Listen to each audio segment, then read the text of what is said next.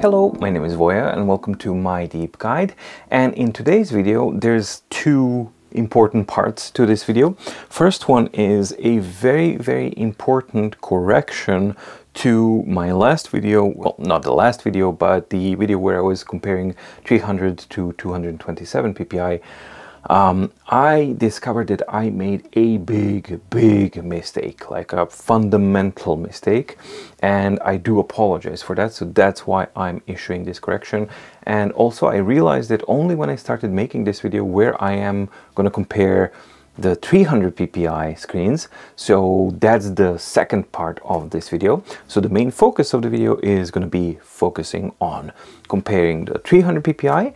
Are they all the same? Where are the differences and how they stack against each other? And the three contenders are again Kindle Scribe, and then we have a Note Air 3C, and then we have also Tab Ultra C Pro.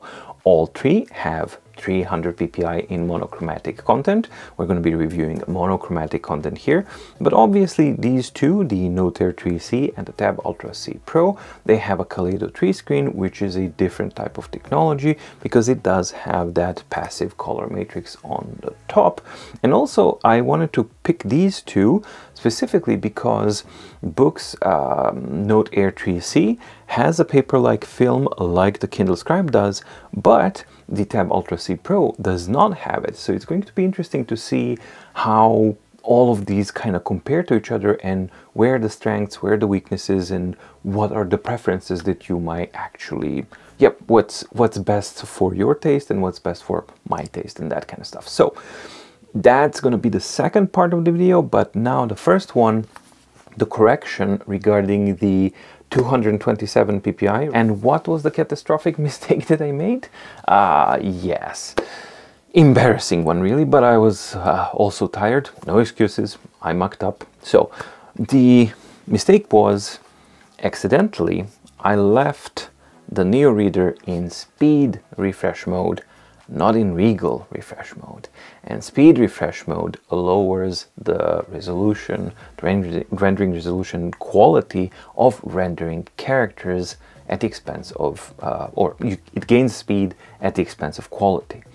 And that's the jagginess that we actually saw when I was comparing 227 versus 300. Now, in all honesty, I was actually, that's how bias works, and it's in a way wonderful to see that, because I was fully expecting to see pixelization of fonts on 227 versus 300 PPI when I put it under the microscope. And lo and behold, when I put the microscope there, I saw pixelization on this one, didn't see pixelization on Kindle Scribe, and hey presto, I went to the wrong conclusion that everything's fine.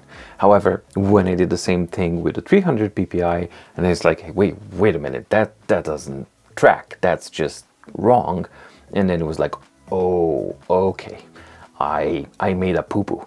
So yeah, that was the error, and now let's correct it and see actually how does it really look like and how do they really compare 300 versus 227 PPI, and after that we check out the 300 PPI comparisons. Okay, so let's start this video with a comparison between the Kindle Scribe and the Note Air 3 after I've noticed my horrendous mistake that I once again apologize for.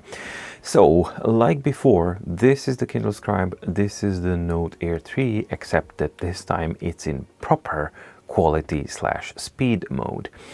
And what's truly impressive is that the differences are far less now.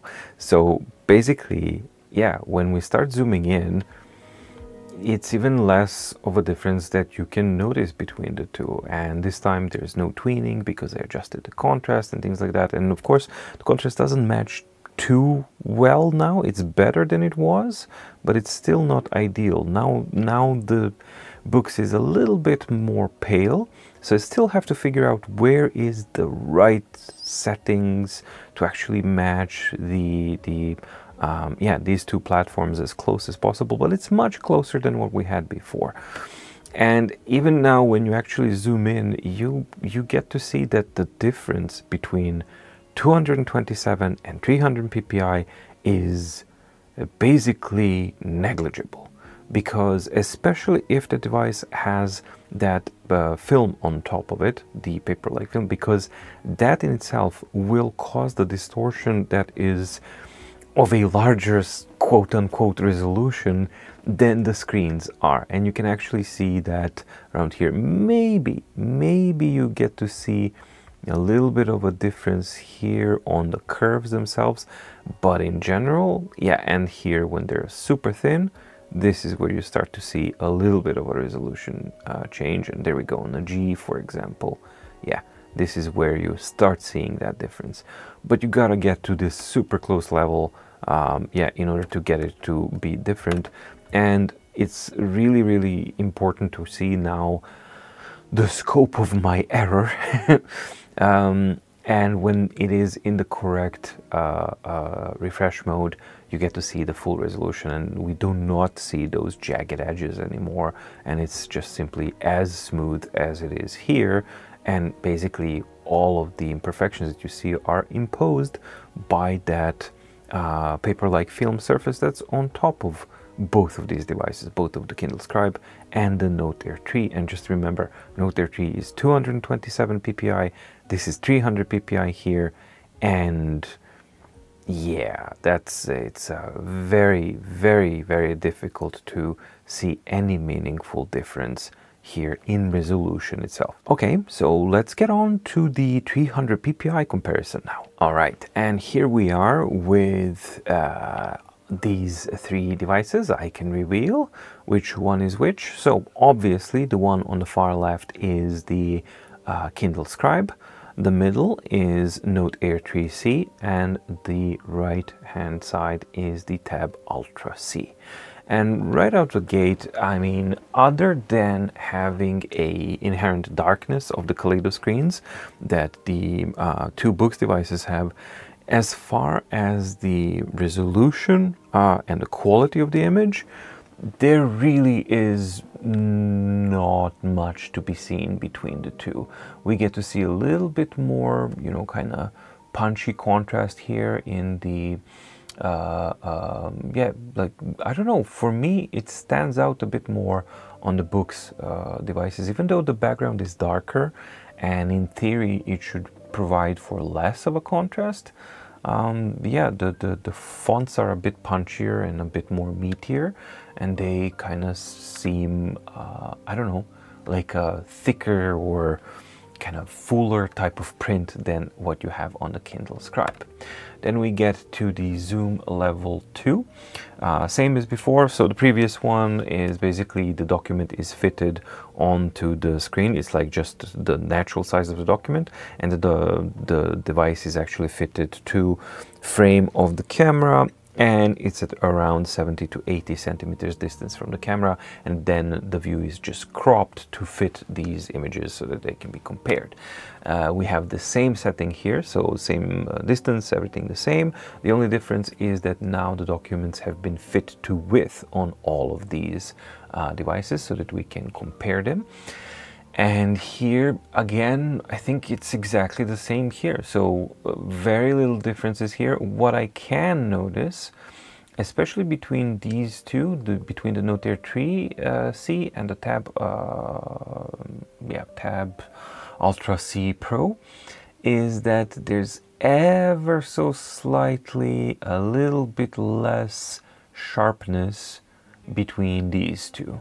So Tab Ultra C Pro, because it doesn't have that paper-like film on top, it does have a little bit of a sharper type of an image quality than the Note Air 3C, and possibly, yeah, it's a little bit sharper and a little bit crisper than the Kindle Scribe as well. But as far as readability and quality goes, I mean, they're both equal. They're the only difference, of course, is again that inherent darkness of the Kaleido 3 screen.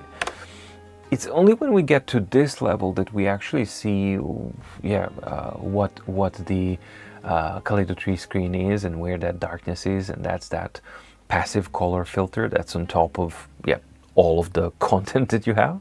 But even here, the contents are actually it seems like the Tab Ultra C Pro is a little bit sharper than the Kindle Scribe and the Note Air 3C. But interestingly, Note Air 3C seems, because of this matrix, because it, you know, kind of doesn't this is an optical illusion, because the matrix doesn't really allow you to see a clear background, so we're inclined to forgive some jaggies, while if we do see these kind of jaggies around here, especially around the R here, against the pure monochrome background, then it's much more prone to see. So I believe that they are of the same type of sharpness, but objectively, Tab Ultra C is sharper, Tab Ultra C Pro, simply because it's the only one out of these three that does not have that paper-like film screen protector or layer on top of the screen. And then you can actually see that it does have an effect on the clarity and the sharpness of the image itself. And then we get to the microscopic image, and then we see that difference very, very clearly. We can see that 300 PPI pretty much equal across the board. They're all rendering it out very, very nicely, but we do have a very, very clear difference what that paper-like film protector on top of the content means actually when you look at a single character. And yeah, on Tab Ultra C Pro you get to see this kind of yeah, super clean and clear type of an image, whereas on the other two, well, you have a little bit of fuzziness added on top because of that foil layer on top. As far as my opinion goes and my personal taste, yeah, I'm kind of between these two. I think that if I would increase the contrast setting on the Kindle Scribe, I think Kindle Scribe with a slightly higher contrast setting would be my most favorite setting. Or if Note Air 3C was, a little bit brighter. But basically, yeah, Kindle Scribe for me is the nicest print-like quality with maybe a little bit increased contrast, which is of course a control that you do have on Kindle Scribe. So that for sure. Tab Ultra C Pro, well, yes, undeniably it has the crispiest and more sharpest image there, but that for me is the problem because of that matrix. And that matrix, even though this is like zoomed in, and if you zoom out it appears as if you don't see it, in well lit conditions, in a sunny day inside, you can actually see the matrix with your naked eye. And for me, that's a distraction. That's something that I found to be like very, very kind of buzzy and distracting. And I react to it. Maybe you won't, but it's something that I definitely reacted to. Whereas on the Note Air 3C, I did not have that type of reaction, simply because it has that fuzziness, and as you can see in this one, it blurs them out and kind of unifies them a little bit more, whereas in here they're super defined, and you can see that in the microscopic image as well, that there's a little bit of kind of blurriness of this all, where they are here all well defined. So for me, that's my impression of these three, but I am most surprised about the corrected comparison of the 227 versus 300. I expected there to be a much bigger difference when zooming in, so yeah, that was a big shock. But honestly, yeah, 300 PPI, definitely the same across the board on all of these. They render the characters in the same type of quality, which is excellent to see. The only thing that you have is like, do you want that paper-like film feel at the cost of sharpness? And do you want to see all of the details that you get to see on the Tab Ultra C Pro? I mean, to get it so sharp, I know I don't, so that's why I prefer, out of these two, I prefer this one. Out of these three, I prefer the Kindle Scribe. Okay, so that is, my impression about all of this. Again, my sincere apologies about the mistake that I made regarding the original comparison, 300 versus 227. But it's interesting to see actually that nobody noticed that. I didn't notice it, you guys didn't notice it, nobody reacted to it. We all fully expected that 227 is going to be jagged, and we were all wrong. And that's kind of nice to see that that stuff can happen. So yeah, learn from mistakes, definitely learn from these mistakes. You make mistake and then you check it out and it's like even more interesting types of result. So for me, the next one is going to be like to try and fine tune and find which settings, contrast settings and image settings in NeoReader can match Kindle Scribe as much as possible, but it's still not one-to-one. It's far closer and far more accurate than what we had in the initial comparison, but still there's a little bit more tweakiness to get there, to get to the perfect results, or as close to perfect results as possible. As far as 300 PPI goes, yep, I think I've said everything there. I'm just interested to hear your comments and your impressions between all of these three devices, and yeah, basically your comments about this whole thing, especially the differences in resolutions. And now with the correct results, like, does it really matter 227 versus 300 PPI? Because we all jumped on the neck of the Note Air 3. Oh, it doesn't have 300 PPI. Does it really matter? I don't know. In my book, especially after seeing this, I can trust my eyes, which was when I compared these two. You see a tiny little bit of a difference if you're really looking for it, but in normal use, as far as my impression is, you don't really get to see that big of a difference.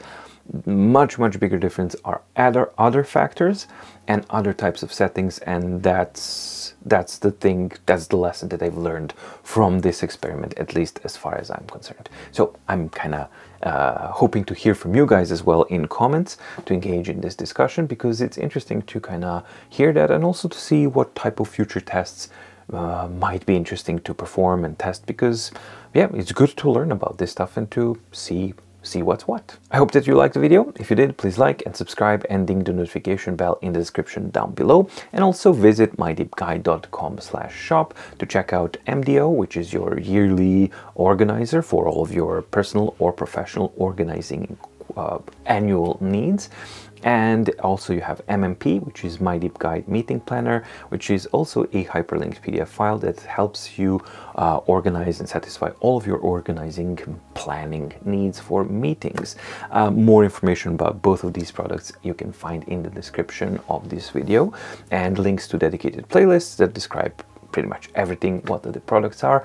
But the important part here is that purchasing of these products directly supports the independence of My Deep Guide. So I thank you very much for that. Stay safe, stay healthy, and see you in the next video. Bye.